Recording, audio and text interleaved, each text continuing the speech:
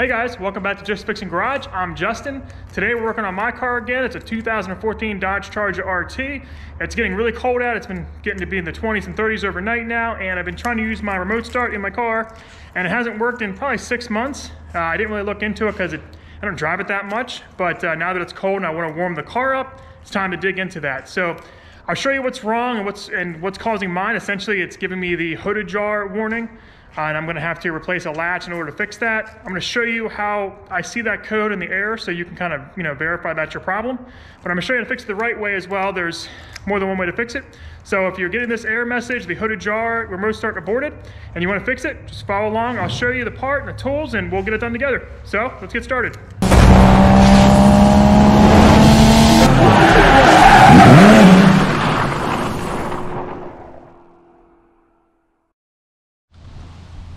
All right, let's see.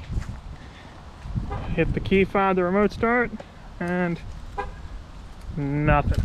Let's see what kind of warning message we're getting here. Let's see. Well, check that out. So we got remote start aborted, hood ajar.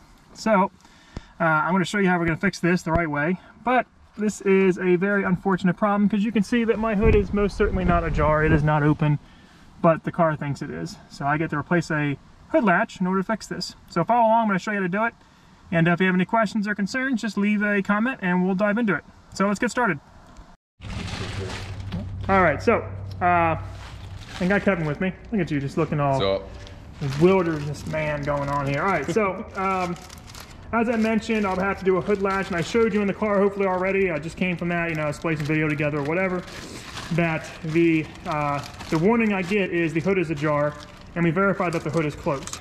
Now, the way this setup works in the car is if the door is open, I think if the trunk is open, and if the hood is open, the remote start will not work. Also, remote start will not work if you have a check engine light, but that's not my problem. So in this case, it's saying hood ajar, and we have this hood latch here, and I'm gonna pull the cover off, but if you look down in here, you're actually gonna see a wire that goes to it,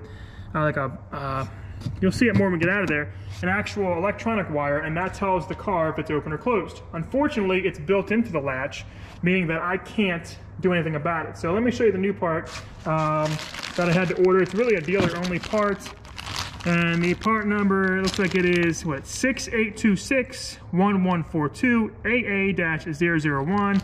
Maybe that's a newer part number, I don't know. I'll put a link. I bought it on Amazon, eBay for like almost $100. But now we can get a better look at this one. Let me open it up.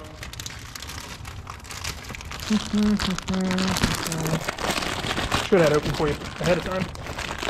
Alright, so let's check out this one part. Alright. Thanks, Kevin. I'm really terrible at this. So, we're looking at the part like this, and there's our electrical connector. And, that is essentially what goes bad. You can see it's built onto the latch here. You cannot fix that. It is not a separate part to repair that I could find, so you get to replace the whole entire latch, which costs you a pretty penny. The nice part is there's not a lot to it, and I'm going to dive in on what we're going to do to get all this out, but just know that is likely our main issue, so hopefully we're going to fix that. So follow along, guys. I'll move to the next step, and I'll show you what we've got to do. Alright guys, so first thing we're going to have to do is remove this top piece. They're really just held in with little plastic, parts there that should just pop out, so really you just gotta give us a little bit of pulling and it should pop up.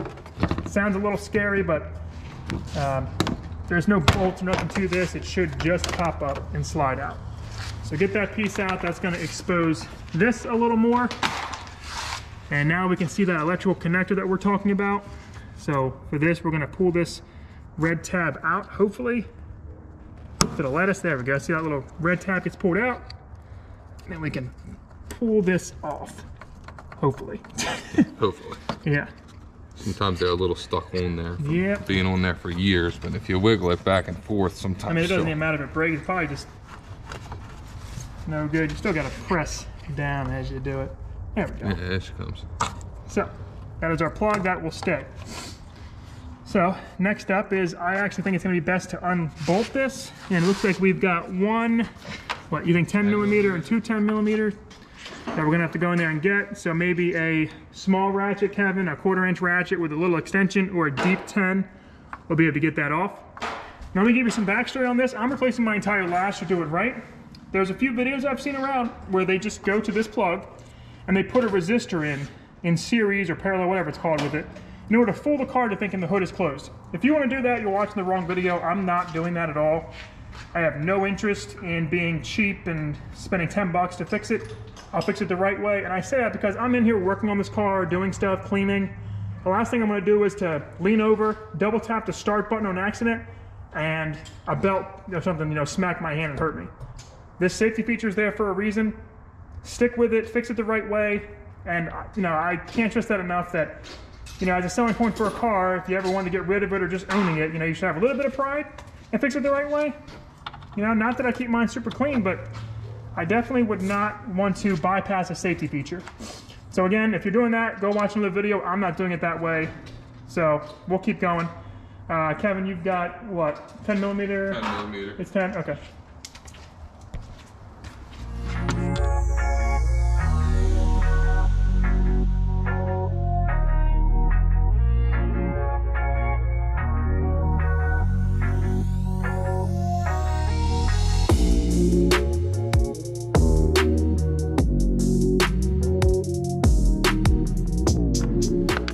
Alright guys, we got both the bolts out, 2 10 millimeter. We use a deep one, but honestly it might have been better for us to use a non-deep socket.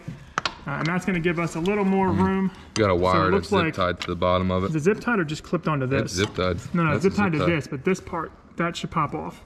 Oh, okay, I got you. So, and can you grab that flashlight while you're over there, Kevin? Sure. Just so you can see a little better. So as we're pulling it up, we can see that there is this little clip here. I didn't see that from the top, but again, it shouldn't be hard. You just pop that off like a flathead. Kevin will get that off. And then once I have this up top, I'm going to line it up and set the cable up so that I can do everything properly. Oh yeah, that's much better. Yeah, I'm thinking that's just like wrapped around there. You grabbed a pick, you trying to stab yourself? Yeah, it's my favorite thing to do, stab myself. There we go. All right, so we got this up there. Let me grab the new part and we'll set them side by side. What I plan on doing is flipping it upside down and pretty much swapping this right over to the other one. So let me grab the other part and then we'll show you how that's done. All right guys, hopefully that light is not causing any glare. So what I'm doing is I'm putting the parts side by side so that I can line everything up properly and make sure everything is the same. It is identical. Of course, it's a Mopar part, so I expected that. So what I'm gonna do first is pull this over, hopefully, and get this out. Looks like I can just pull this spring and pop it right out. All right, now getting it out of here, you're gonna need to turn it and then squeeze and then just kind of walk it out. Once that's done, I'm gonna move this part out of the way. I like to keep everything in uniform. I'll bring my new part over. I'm gonna start by clipping that in. Again, pull this spring back. And boom, that should do it. So that's got that all good to go. So next we're gonna wanna drop it back into place. We know this went on there, so I'll be the good noodle and pop that back on. We'll set this back into place and I'll start putting my bolts in. Now something to talk about is alignment on getting this perfectly aligned. I don't believe it's gonna be like it was on some of the older cars where like everything's gotta be like to the 1/16 of an inch, but I will check the hood when I close it, and if I feel like it needs to go up or down, then I'll adjust it, but I don't think it's going to come to that. So I'm going to finish bolting this in and tightening it down, and then I'm going to try to get it kind of lined up. I'm going to try to look at the dirt lines. Honestly guys, when you're doing this, just look at the dirt lines of the old one and just try to line it up with that. That should get you pretty close, because obviously if you're way over here compared to over here, that might cause issues, but I can actually see the dirt line of where the old one sat. Now I'm just going to line it up to that. That should be pretty good.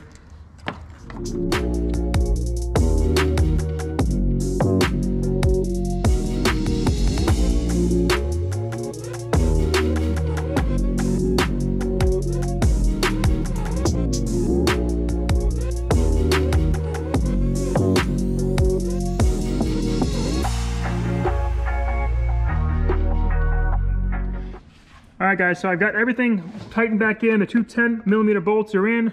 I plugged my wire back up as well. Of course, I showed you that we put this on the cable. Kevin's gonna pull the cable to make sure that it works. Yeah, cable is working. What I'll also do is I'm gonna try to get this to think that it's locked. It's kind of hard because the spring, but I guess we'll just close it, make sure it works. So let's see. Let's just see where it's at. Let me just see, make sure that works. Okay, pop it. Beautiful.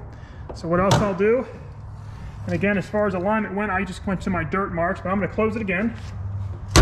Just check for how the hood looks. And it looks pretty good. I'm not seeing, if I put my hand on it flat, it feels great. All the lines look good.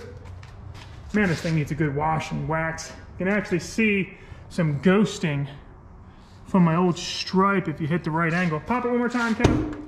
Beautiful, that works great. Different. It sounds clean. It sounds different. The spring is good. Okay, so let's give it a test. Hopefully it's going to work. Where did I put my keys? They're in my pocket. So let's do a quick test of while it is open. Nothing as expected. Go ahead and close it, Kevin.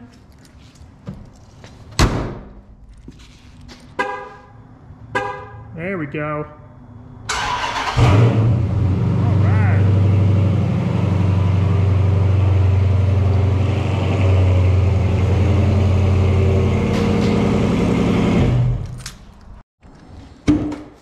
All right, guys, so you saw that I got it to start up just great. It started right up.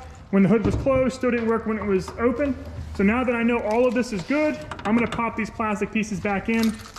They're very, simple again. It's just got the metal clips on the bottom, and you've got this side. If any of these didn't come through with it, you may wanna check inside the holes and you have to pull them off to re-pop them on. Otherwise, you're gonna, oh no, I did have the wrong one. I'm sorry, you have the right one. I was managing up with that guy. Yeah, you were right. So we're gonna just feed these back on. May actually have to like almost hinge it in. Yeah, the back's gotta go in first. There we go. All right. Get that on and good. That's it right there. Yep, there you go. All right, guys, so hopefully this video was helpful. I want to thank Kevin for the help, and I'll put all the information into the description of the video as far as the part number and the tools we use, and just kind of step by step. I mean, this should be a very quick video. It only took us about 10-15 minutes to do this, and I'm just so glad that it's working again. Again, it's super cold outside, and it's just not, it is not worth coming into this car and freezing. So if it was helpful, be sure to like, subscribe, share the video. It means a lot. I think I'm shy of like 400 subscribers, and I know I don't do this for like a living or even post a lot. But it's fun for me, and I like to have my friends over. Kevin's over today. We had Brad over earlier. He's the one who has the Beetle. We had another truck that we may do a video on where it's similar to the Cadillac we did before, where the idler arm and pitman arm are sloppy. This one's even worse than the Cadillac that we did because we've got what do you call it, like actual death wobble. We're driving and the car is going left and right. So anyway, hope you liked the video, and I'm out. See ya.